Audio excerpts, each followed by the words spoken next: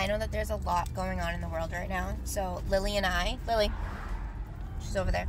Lily and I are here to share with you that, as fucked up as it sounds, before you incarnated, you chose to come here for this evolution. Not just the evolution of what's happening around us that seems like chaotic and a mess, but the evolution of self. You chose to come here, and days are going to be hard. There's going to be troubles. There's going to be struggles. There's going to be fucking days you can't get out of bed, and it's all okay. You also chose not just to come here for this evolution, to shift your consciousness and you and the world and humanity, but you chose these challenges because you also chose what's on the other side of these challenges. You chose the potentials. You chose the people that are going to come in your life during dark times to help you or to be the ones that awaken you to your light. So ask for help. Swallow your pride and journal. Dance out in the woods. Hug a freaking tree. Put on music. Call in your inner child. Now is the time to connect with you and your joy.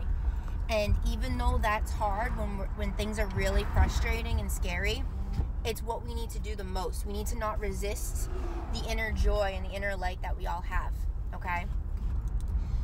You are going to be okay. Don't allow the fears and darkness to swallow you whole. Rather, see into the darkness. What is the darkness teaching you? What hands are there to support you, but you're not allowing yourself to hold on to or to receive?